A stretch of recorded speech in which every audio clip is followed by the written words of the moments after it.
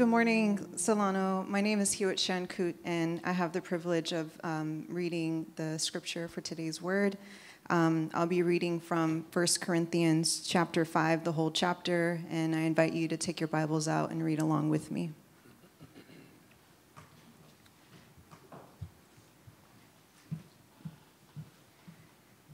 It is actually reported that there is sexual immorality among you, and of a kind that is not tolerated even among pagans, for a man has his father's wife.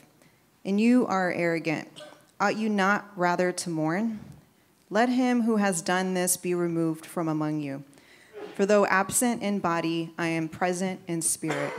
And as if present, I have already pronounced judgment on the one who did such a thing. When you are assembled in the name of the Lord Jesus, and my spirit is present with the power of our Lord Jesus, you are to deliver this man to Satan for the destruction of the flesh, so that his spirit may be saved in the day of the Lord.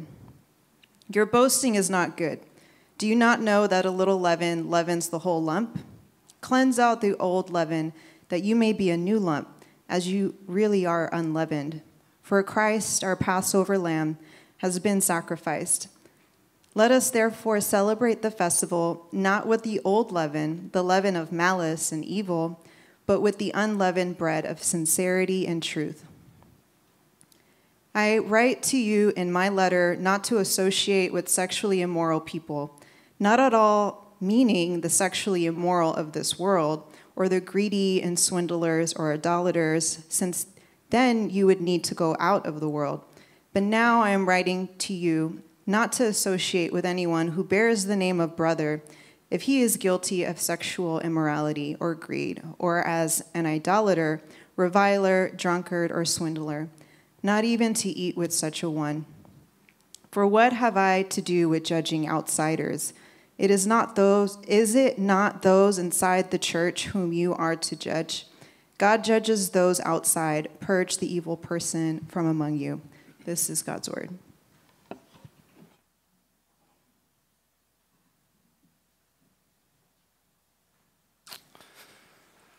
Thank you, Hewitt. It's fair to say this is one of those difficult passages in the Bible that we're going to be preaching on here today. And I even contacted Hewitt and our scripture reader second service during the week. And I said, please read this passage and pray over it and pray for me. I don't normally do that. And, you know, we're if you're just joining us or you're kind of new to Solano, we didn't just pick this passage like out of the blue, like, man, we really want to preach this passage. We're journeying through the book of 1 Corinthians. And part of what we want to do as a church is we want to obey God's word. And so we don't want to be selective about what part of Scripture we teach on and what part we ignore. And so by going through the whole book of the Bible, it forces us to have to reckon with passages like this. And so I want to just take a minute and orient us in the book of 1 Corinthians because we're at a transition point in the book, and we'll see that in our sermon series as well. Right, the first 4 chapters of 1 Corinthians, Paul is addressing the root of their problem. The Corinthian church is in a state of fighting and quarreling, and they have controversy. And he identifies that root problem, which is they're trying to do church the world's way. They're applying the wisdom of the world to how to be God's people, and they're not learning to rely and live by God's wisdom, which can look like foolishness to the world. And what he's going to remind them of is he's going to say that wisdom of God that the world thinks is foolish is what gave us Jesus Christ.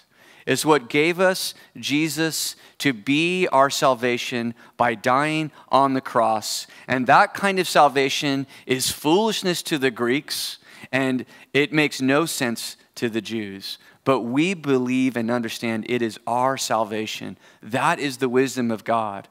And so he's taken four chapters to bring the Corinthians to a point of humility to say, yes, it is God's wisdom that we should be following, not the world's.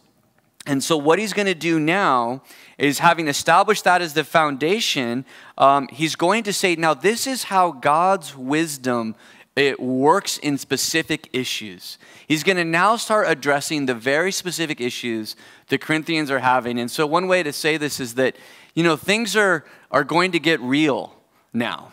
They're going to get real for the Corinthians. They're going to get real for us, where Paul is going to actually address issues related to how we engage the issues of judging inside and outside the church, how we engage our physical bodies, especially with sex, issues of Christian freedom and freedom of conscience, and matters of how we do church together. And as we jump in today, the topic is a controversial topic tucked into another controversial topic, which is the topic of sexual immorality and what is conventionally known as church discipline, right? And so just to get our heads around this idea of church discipline, I want to ask you guys, what would you say is the biggest stain on the Christian church? What causes the most harm to the witness of the gospel?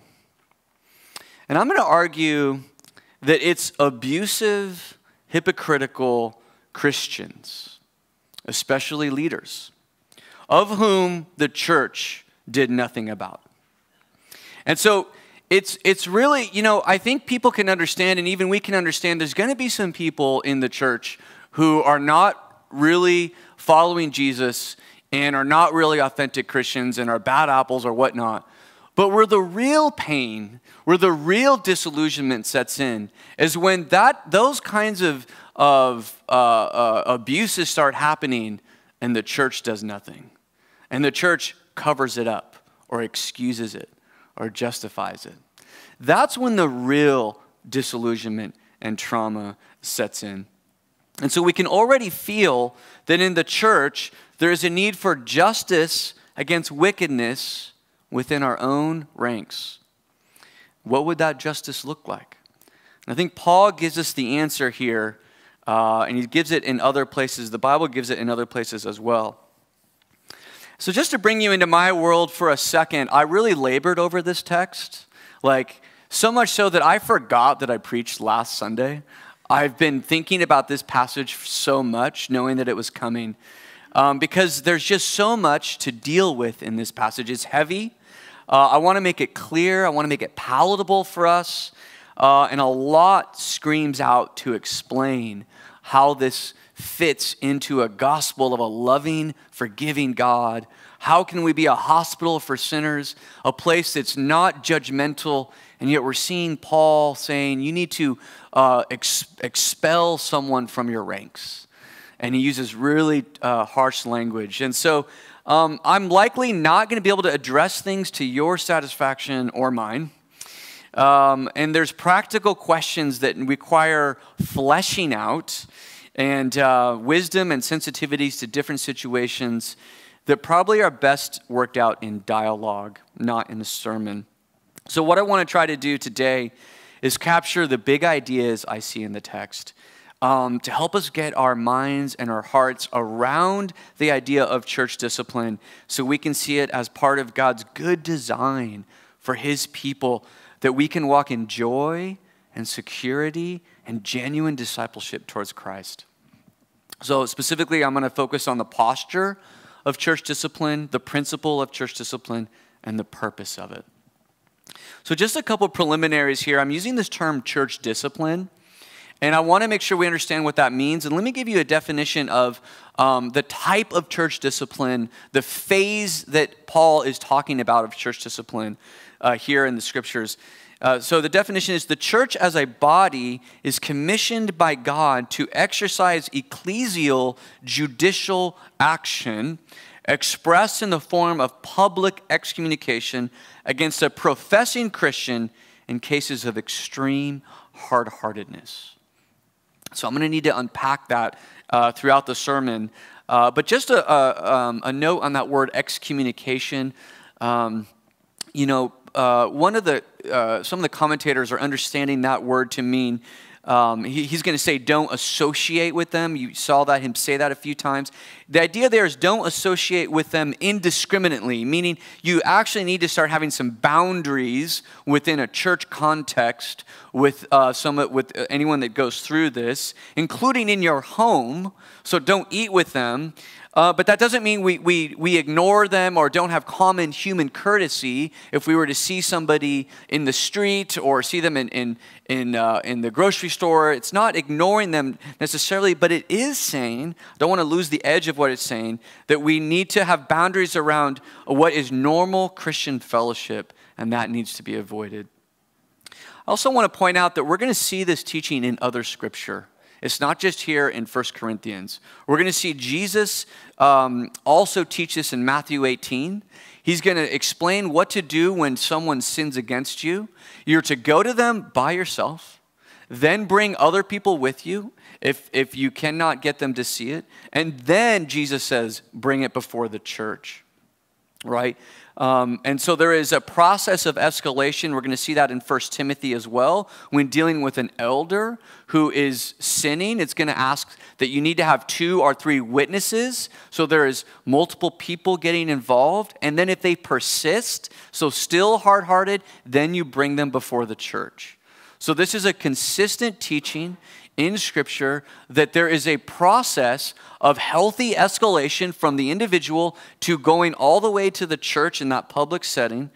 And so this is someone that we're talking about that is extremely hard-hearted, where there's already been a lot of efforts to come to that person, address them, and they are not listening. And so what we're seeing here in 1 Corinthians is we're at the end of that pattern and process of escalation.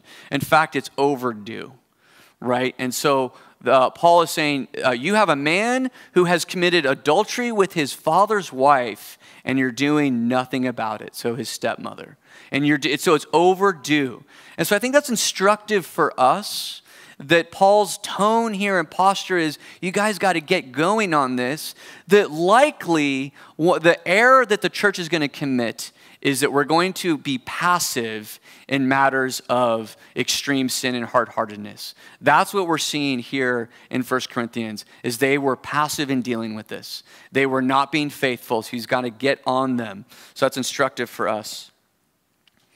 I want to just also acknowledge that one of the first knee-jerk reactions we're going to have to a teaching like this in our spirit as Christians is to say, who are we to judge and do such a thing? Are we so holy that we would kick somebody out of church? Aren't we not to judge? Wouldn't this be done? Isn't this a tool for the self-righteous and power-hungry leaders to intimidate and control struggling sinners in the church? And I'm just going to say, first of all, unfortunately, yes, this idea of church discipline has been abused in the life of the church. And I'll just add, though, that all forms of power can be abused and have been abused. The answer isn't to do away with it, but to be faithful with the power that God gives us. But yes, it has been abused. But my argument this morning is going to be this, that as it turns out, to not practice church discipline is actually a sign of arrogance and will likely result in the self-righteous and powerful getting away with abuse. And so when done rightly, church discipline allows the church to uphold the gospel without being judgmental towards sinners or outsiders.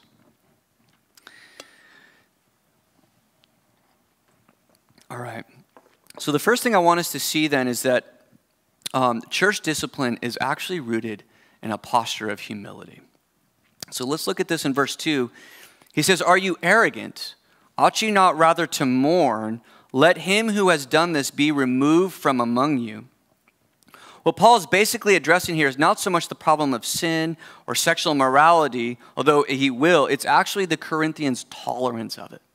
That's what he is addressing. Their tolerance, they're just accepting it, is he's saying you are being aloof, arrogant to the devastation of what sin is actually doing to people's lives. Aren't you rather to mourn or grieve? And so church discipline is rooted in the humility to say sin is worse than we think it is. We cannot ignore this. And so sin is worse than we think, but it's also more dangerous than we think. So in verse 6, he says, your boasting is not good. Do you not know that a little leaven leavens the whole lump? Cleanse out the old leaven that you may be a new lump as you really are unleavened. So notice what he's saying here. You are like this lump of bread, this leaven, that if a little bit gets in, it's going to affect all of you. In other words, it takes humility to acknowledge that as a church, we are not strong enough to withstand the temptations of sin, that we will be affected by it. We will be brought down by it. We will be corrupted by it. So it takes humility to acknowledge our limitations, to be able to deal with this level of sin right in our midst and not be brought down ourselves. And lastly, it takes humility to acknowledge that some people are beyond the capacity of our church to actually minister to. And so look what he says here. When you are assembled in the name of the Lord Jesus, and my spirit is present with the power of our Lord Jesus, you are to deliver this man to Satan for the destruction of the flesh, so that his spirit may be saved in the day of the Lord. That language is saying that, if someone is going to be that self-justifying in their sin and stay with it and not change, then you need to let that sin take its course. You need to let Satan have his way with that person in their life. And it's going to lead to a life of misery and pain, which that is what God might use to save them. And so he's telling the church, you will not be the one to save them. You have to let this take its course. And so we have a category for this, right? We have a category in normal life of this idea of enabling, right? So we can think about somebody. Maybe it was ourselves or someone we care about. We're seeing them in a relationship with someone who is hurting and abusing them, and they are staying there with them. And we're saying, you got to get out of this relationship, or you got to kick them out of your house. Like if it's a child or that's grown up and still taking advantage, and we can see that. And so this is what Paul is dealing with. He's saying this is the same idea as you're actually not helping them by just continuing to allow them to do their thing, and it's actually hurting you. You're enabling them, and it's hurting you. And so as our compassion instinct can set in, that we don't want to see somebody, we don't want to bring the hammer down, God is asking us to look at his compassion. His compassion is greater than ours. And so church discipline is entrusting them to the compassion of God, that he will work through that process, although it will be painful, and will save them. He is the one that died for them. He is the one that loves them more than we can imagine.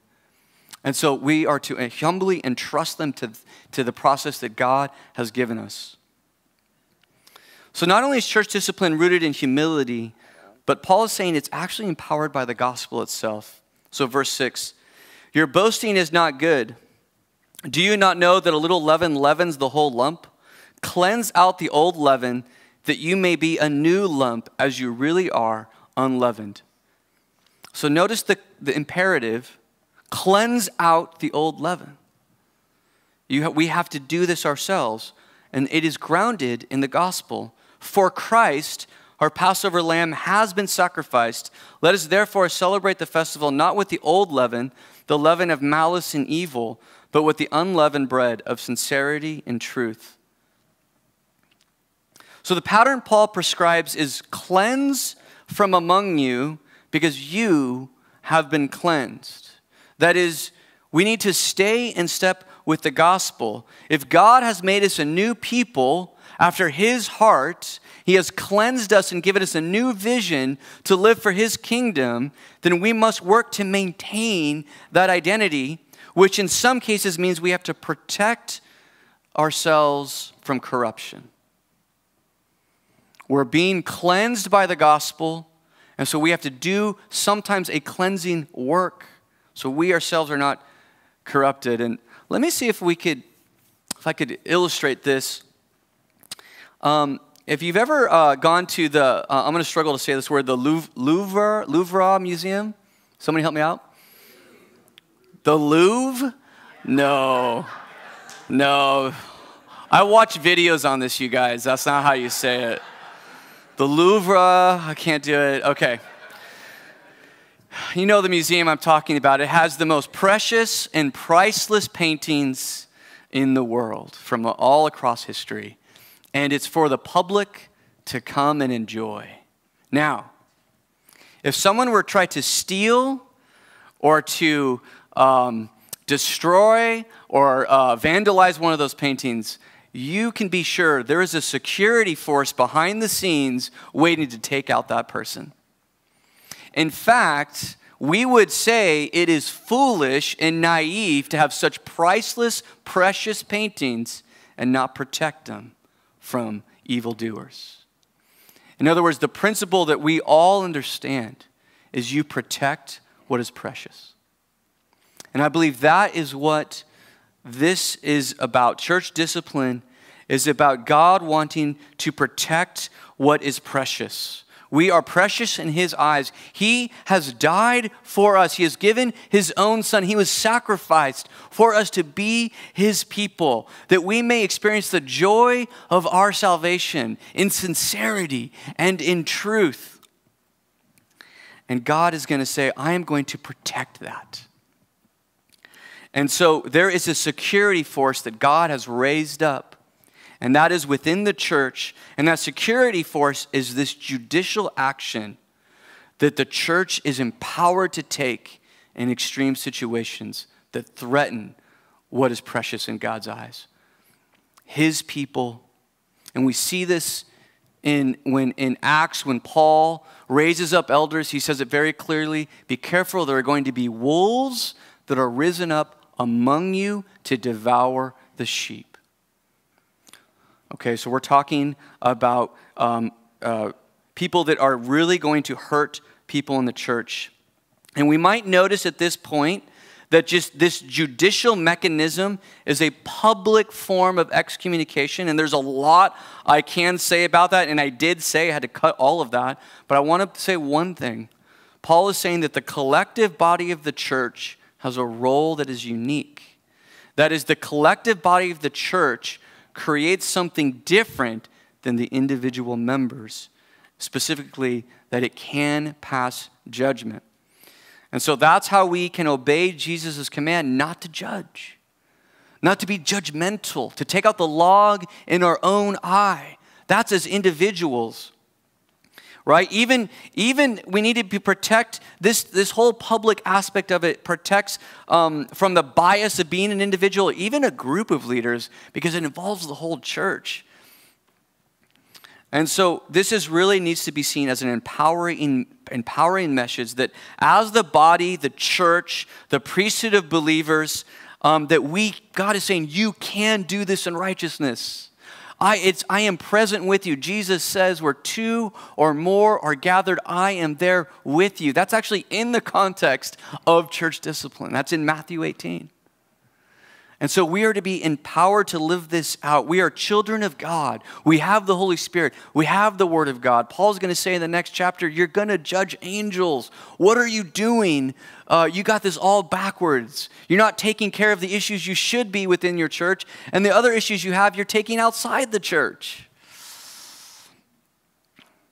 Now, so the tension we need to resolve at this point is how do we live this cleansing power of the gospel, this cleansing pattern of it, without losing our welcoming and forgiving power?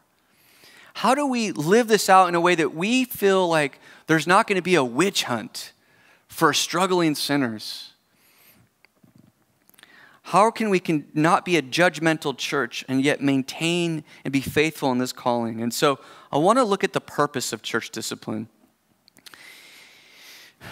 In Matthew here and in Timothy, and in this passage in Corinthians, Paul is concerned about ethical issues of behavior. So Christian discipleship boils down to two things. What we believe, that we believe the right things, that's doctrine, right? That we have the right beliefs about who Jesus is, who God is, and that we have the right ethical vision, that is how we behave. In light of who Jesus is, in light of what the kingdom is, in light of God's righteousness, we're to live a certain way. Both the the doctrinal issues and the ethical issues, Scripture says, are grounds for church discipline. So if somebody becomes a false teacher, meaning not that they're struggling with the doctrines, not that they're struggling, but they're beginning to teach what is wrong, the church is to take action. In fact, the Bible prescribes a short leash for false teachers. Warn them once, maybe twice, then have nothing to do with them. And so similarly, what we're dealing with on the ethical side isn't someone struggling with sin, but someone who is hardened, self-justifying, making excuses, continuing to do it despite multiple efforts to call him or her to repentance. But what is that ethical vision? What is that ethical vision that is so serious that we'd be willing to publicly excommunicate someone? So we're going to see the issue of sexual immorality come up here. But to help us understand why it's such a big deal, let's see what he puts it alongside. All right, why is sexual immorality such a big deal in the Bible? And let's see how in the context, he says, but now I am writing to you not to associate with anyone who bears the name of brother if he is guilty of sexual immorality or greed, or is an idolater, which Paul elsewhere defines interestingly as covetousness in Ephesians. So covetousness, right? You're just constantly lusting after what other people have. You're a reviler, which is another way of saying verbally abusive. You're a drunkard or a swindler. Not even eat with such a one. And so we see sexual immorality alongside these other sins. If you take sex out for a second, do we see something that they kind of have in common? These are all matters of someone taking advantage of someone, or abusing someone, or being extremely neglectful of their responsibilities for their own selfish gain. In other words, these are matters of injustice. Someone is getting exploited. Someone is being taken advantage of.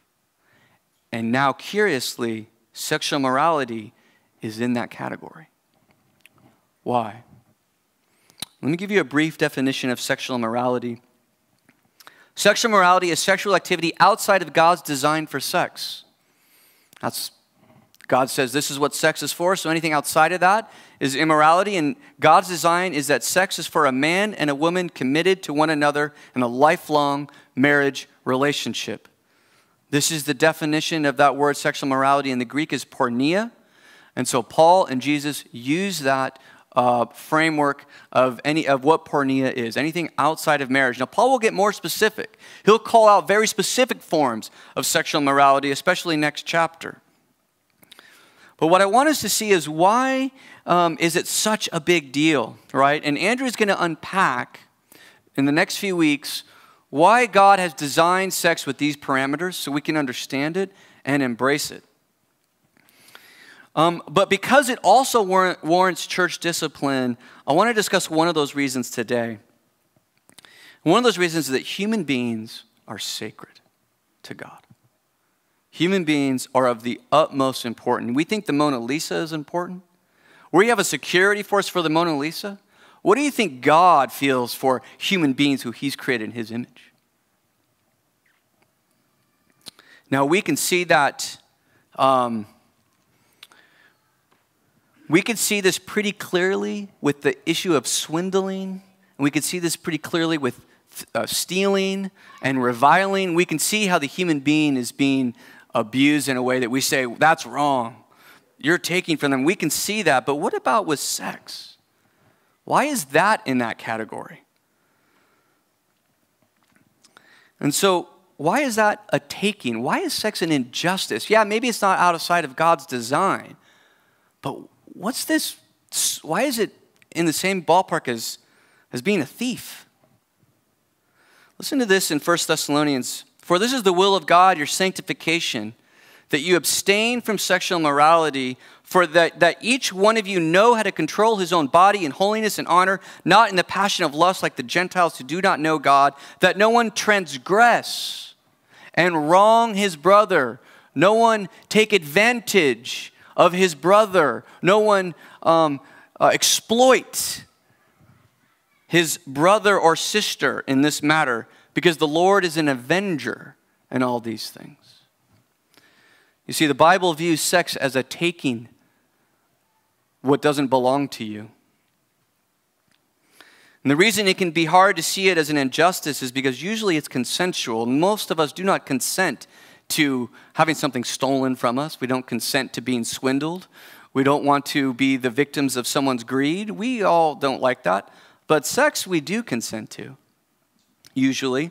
Of course, we also know and can see very clearly that when sex is not consented to, that is clearly abuse and injustice. That's not how Paul's describing this. All forms of sexual immorality. First of all, I want to be clear that usually in a relationship, power is not distributed evenly. There's usually a vulnerable party, even if someone both agree to sex. But even if it is consensual to have sex with someone, what's happening is that person is opening up to you in the most intimate way possible. In the most intimate and vulnerable way. In fact, it's so intimate and vulnerable, as the one song goes, to sever that is to set a forest fire in a person's soul while you watch it burn. Feel free to let me know if you can guess that song. And you are the pyro. To have sex with someone and then leave them. The Bible says that is one of the worst pains imaginable. And so the Bible says this: don't you dare take from someone until you have pledged your life to them before God and man in a legally binding way. A human being and their bodies in that way are worth your whole life's commitment. Anything less is abuse. Anything less is injustice. It's taking advantage. You are a swindler and a thief, and God's judgment is on your head. That's what the Bible says sexual morality is. Now, there is forgiveness and redemption. I have sexual immorality in my past. I was a swindler and a thief myself. And we're going to get to the hope of the gospel, but for now, I want us to see why sexual immorality is on this list and why it's such a big deal. We absorb that teaching into our conscience. So a question may arise at this point.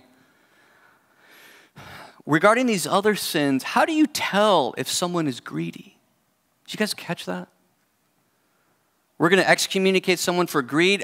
Who's going to make that judgment? Or how do you know someone's covetousness? How can we tell? Is this going to be another witch hunt? Can we venture in a way that's hurtful to judge people's hearts? But by framing church discipline as a counter to injustice in the church, what we are looking for is not the heart, but the evidence of these heart issues. All sin leaves a trail of destruction. Have you ever worked with someone that was full of greed and selfish ambition? I bet you it felt like hell. I bet you felt like you were being taken advantage of. Someone might say, I'm just drinking, I'm just having fun. Well, ask their spouse and their kids how they feel about their parents drinking. Elders are required to be thought of by outsiders, meaning they have to treat people fairly in their workplace, in their home. This is big. This is important in God's eyes. In fact, in James, he's going to be very specific. He's going to say, if you are rich and you do not give fair wages to the people who are working for you, that is evil. We can see the victims. We might not be able to judge greed, but we can see its effects. What we're looking for are the victims. When people start coming forward, having been abused and beaten up by bullies and swindlers and thieves, God is giving the church a mechanism to deal with that, to uphold God's righteousness for all our sakes, especially the aggrieved party. So we might be tempted to look at church discipline as powerful people rooting out poor, struggling sinners, and it can be twisted into that. And man, do I hate that. feel tempted to name some churches and pastors that are doing that in our age. I'll avoid that for now. Please don't ask me in case I spill the beans on that. That's horrible. But what I want us to see is it's designed to be the opposite.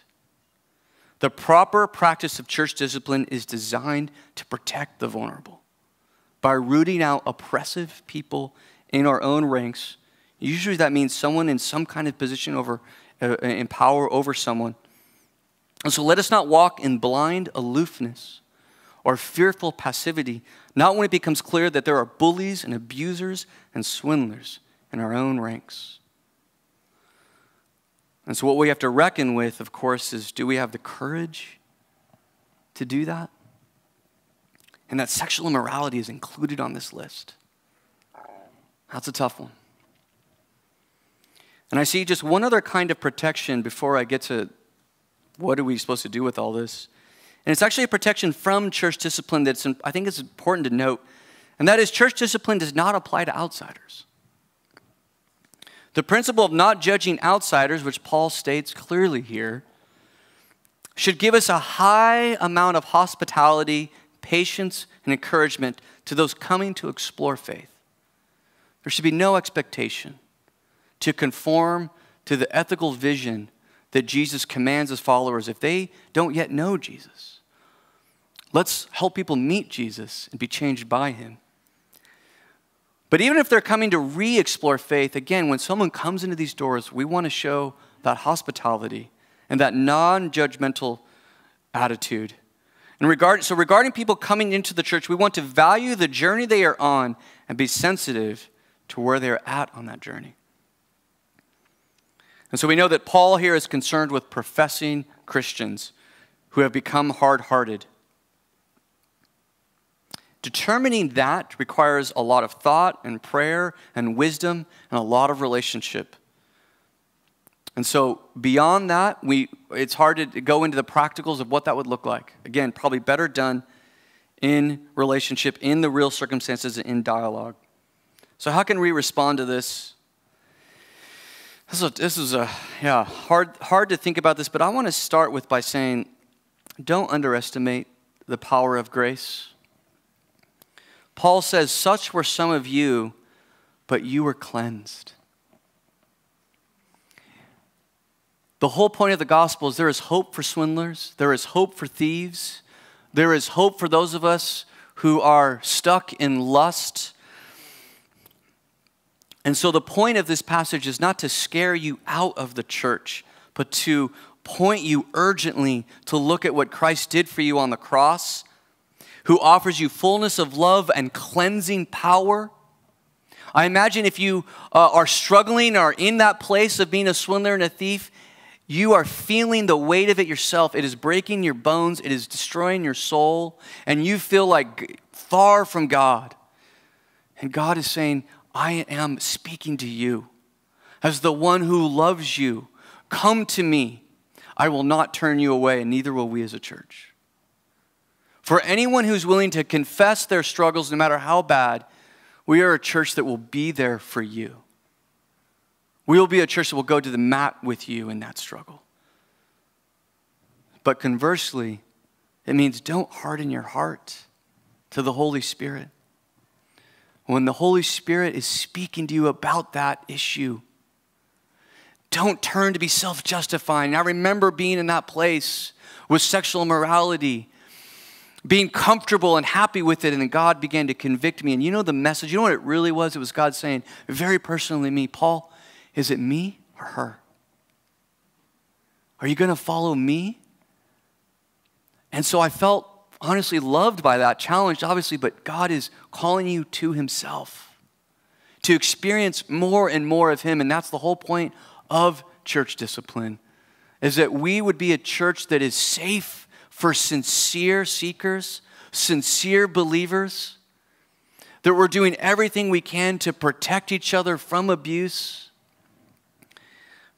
But I hope that means the Spirit is speaking to some of us to not harden our hearts. And I think lastly, I'll say this, is that, this passage I think is a call to deeper discipleship. How do we disciple one another towards the ethical vision of how we follow Jesus together. It's that important. We have to think about, what does it mean to be a member of the church? There's a lot of responsibility on members to care for someone, to care for each other, both in the pain of life and in the joys of life, but also when sin begins to creep into some of our lives and the deceitfulness and the hardness starts to set in. We need to be members who are encouraged and are empowered to enter into each other in love. But sometimes it's going to mean having to go even further, right? Because we need to figure out, how do we maintain this balance of being welcoming and to be a hospital for sinners, but not neglecting to uphold God's righteousness amongst us so that we aren't corrupted and we are a safe place for sincere seekers and believers. I encourage you, if you have questions about this sermon, makes you think a lot, or things I didn't explain, I encourage you to reach out to me or Pastor Andrew about this during the week. So what I'm going to do, I'm going to pray. Violet will come up, and we will do our best to wrestle with this truth and hopefully it will help lead us to what I am trying to argue is a place of joy and safety for those of us seeking Christ sincerely. Lord, we want to receive from you sermons like this, passages like this, that call us to some of the more difficult calls of discipleship. Lord, we remember that when the call to follow you means we have to pick up our cross, we have to deny ourselves. Lord, we all have to confront difficult aspects of our life. We have to say no to certain things we would want to say yes to, say yes to certain things we may want to say no to. And so, Lord, we need to trust that the wisdom that's come from you, as the one who gave his son, who died for us, who shed his blood for us, who put in us his Holy Spirit, Lord, that your wisdom is above our wisdom. Let us be willing to become fools for Christ. Lord, that we may achieve the vision that you've given us, that we would be a place that celebrates the joy of our salvation in sincerity and truth and is not corrupted by malice and evil that we are unwilling, aloof, and afraid to deal with. But Lord, that's going to require a lot of wisdom. It's going to require a lot of conversation and require a lot of discipleship on our part. And so help us to live into this vision that you've given us. And Lord, so we pray this in Christ's name. Amen.